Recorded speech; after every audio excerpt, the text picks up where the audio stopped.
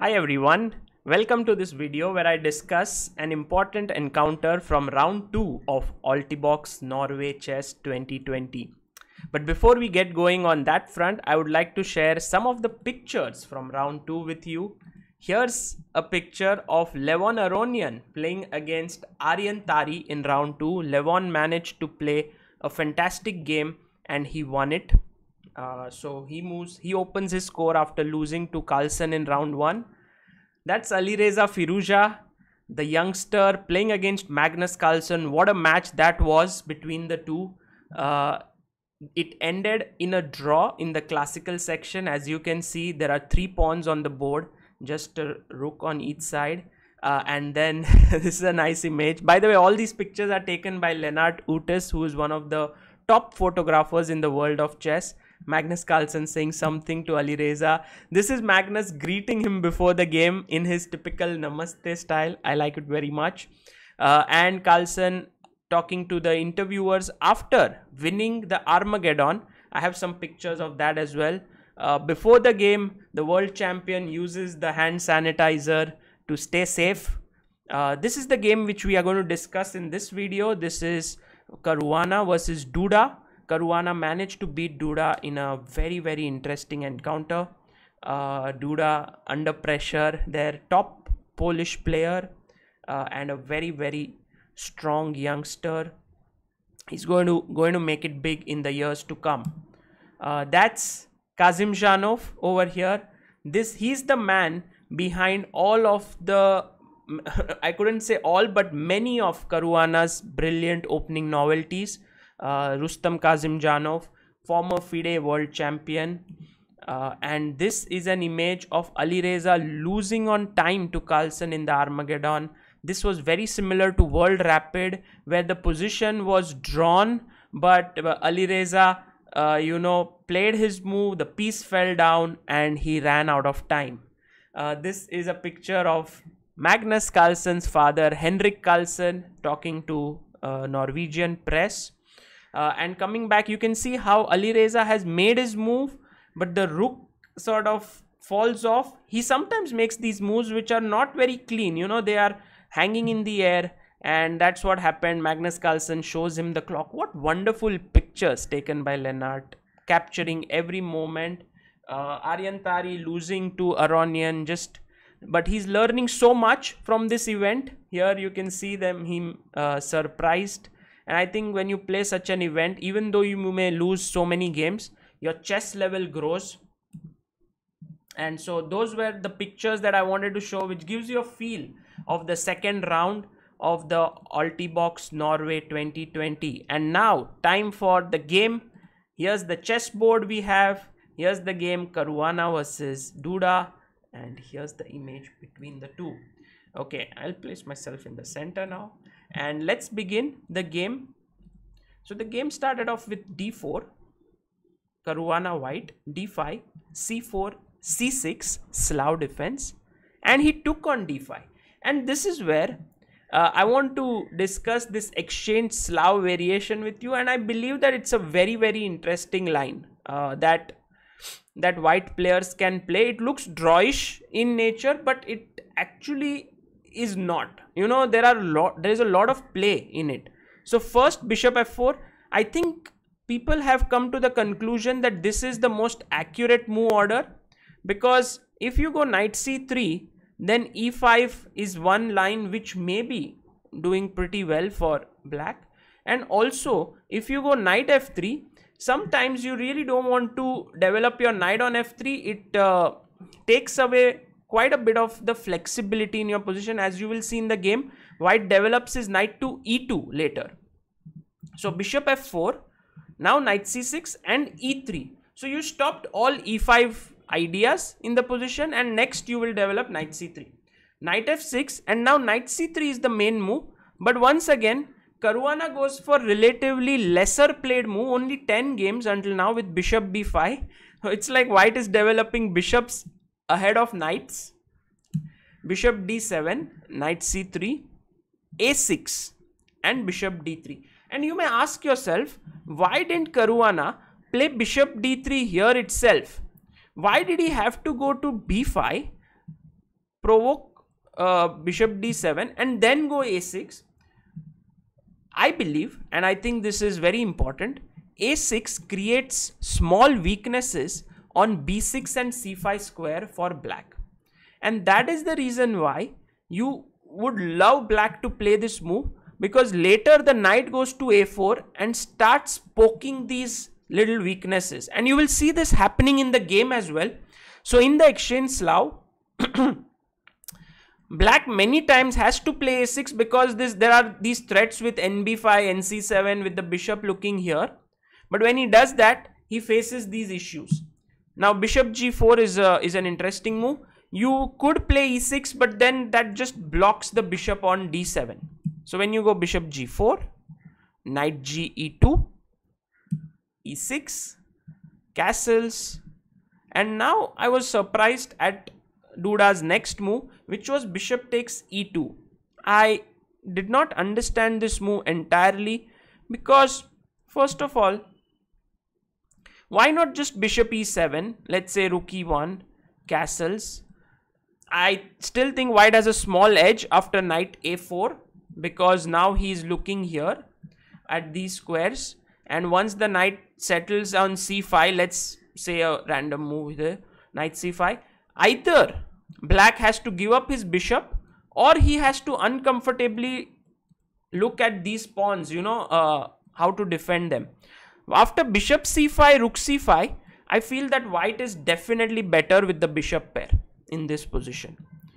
So Duda said, anyway, let me give up this bishop because I have placed my pawns on light squares, and this bishop might not be the best piece, so I'm giving it up and I'll play with my remaining pieces on the board. Caruana played a3, castles, and knight to a4, and as you can see now he's looking to try and gain a grip on the dark squares. h6 was played here. There was a previous game between Richard Rapport and Bogos Savjic in this position, which went queen a5, queen c2, rook c8, knight to c5, queen d8, take on b7, knight d4, ed, rook c2, knight d8, rook b2 and knight c6 when white was a piece up and went on to win this game. But Duda played h6, now bishop g3, knight d7, h3, just making sure that the back rank weaknesses are taken care of.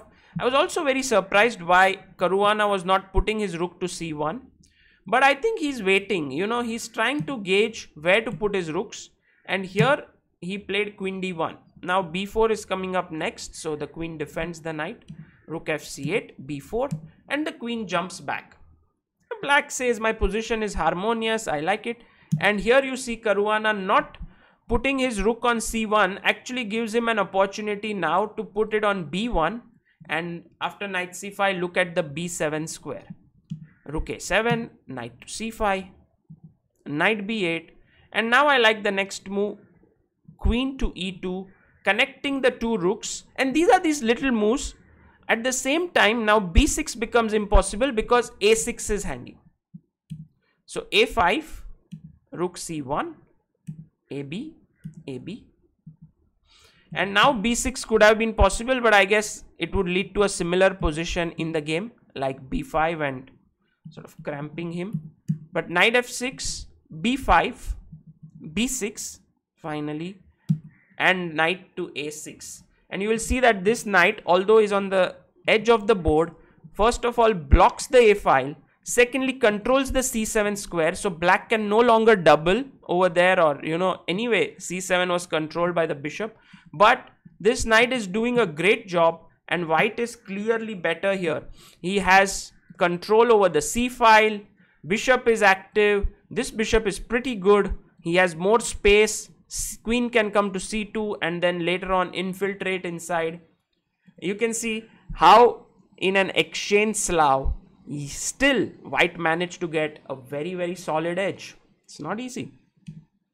d7, rook c6, queen f8, now doubling, threatening rook c8, rook went back to a8, rook c7, bishop d6, he took, and in came queen to c6. attacking the rook and also the queen, and after take, pawn takes would be just finish. You know, I play my rook here, next move I go c7, maybe rook b8, that's all over. So he went queen f8, but now after takes, queen takes, this is a winning position for white. 2 pieces against rook. By the way, it's not so simple, not easy, because in order for 2 pieces to win against a rook, they need to find a weakness in black's camp. And here, the pieces joining in to find a weakness was not easy, while black's play was pretty straightforward. He came in with his rook, and now he could have, you know, he exchanged the queens. He realized that if he keeps the queen on the board, like I was thinking of a variation like queen a3, but then it turns out that the queen and knight coordinate beautifully, and there is a mating attack building up here. So queen c8 was logical, and here is a difficult technical position to win, but I think white should win this endgame slowly and steadily. But you have to understand that this pawn is not so easy to attack because it's on a dark square and the bishop can't get to it. And also the rook is very active. So in order to win, white must create a weakness in black's camp. And this he managed to do actually with some help by the opponent. Because there was a moment, I think, when when Duda had the draw in his grasp here. G4. And here maybe rook b2 is a nice move, because the only winning plan that white can have here is to play f4. This is the only break I think he can have, and Duda can constantly keep, you know, causing problems with move like rook b3, stopping f4 because now e3 would hang, or rook b1 attacking the bishop on f1. I feel that this tactics would have led to very difficulty for white to win. As it so happened, he played king e8 and then king g3, rook d1, bishop e2, rook g1 was played, and somehow, if you see here, white managed to coordinate his pieces and get the move f4 in. It's still quite difficult, but now what happens is, if you take here, I can take and I can hope to create a passed pawn, which is already a victory. If you don't take, then white will take on g5 and then get his knight to e5, when everything will be secure and this pawn will be a weakness. And then you have a weakness on b6 and g5. So the knight can attack g5 from f7 in one move, b6 in one move from d7, and that's how complicated this endgame was. But eventually, this move is a nice tactical move. You can't take a bishop because knight e5 check wins the rook. And so, as we mentioned, white has got all his pieces nicely placed now. And this was easy now. e4, he managed to convert this well. This is something which top players do well. They know, they have the patience. They don't hurry. And here, knight e5. Rook f8 takes, bishop f5, and now the knight is coming to d7 at a later date.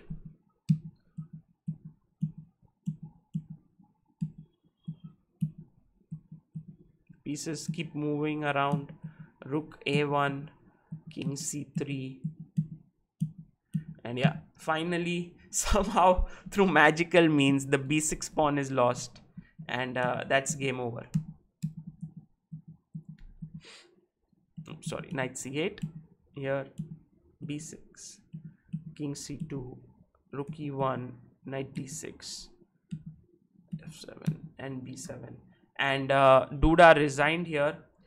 The endgame was instructive, I would say, not at all easy for Caruana to win, but what I liked overall is his play in this game. First of all, guys, believe in the power of Exchange Slav. Sometimes it's not as drawish as you would imagine it to be. I know it's a dull opening. I'm not trying to sugarcoat it by saying it's a beautiful opening. I know it's dull, but a lot of it depends on weaknesses, activity, all these little things. And if you think you are a superior positional player, which Caruana felt in this game that he is positionally superior to Duda. Maybe when it comes to tactics, Duda is equally good, and hence he chose this opening. So it can be an opening whenever you face a very tactical or an aggressive opponent. You can play this way and it can give you a point much more easily than indulging in some complex lines. I hope you had a good time here and you learnt a lot. This is Sagar Shah signing off. Bye bye.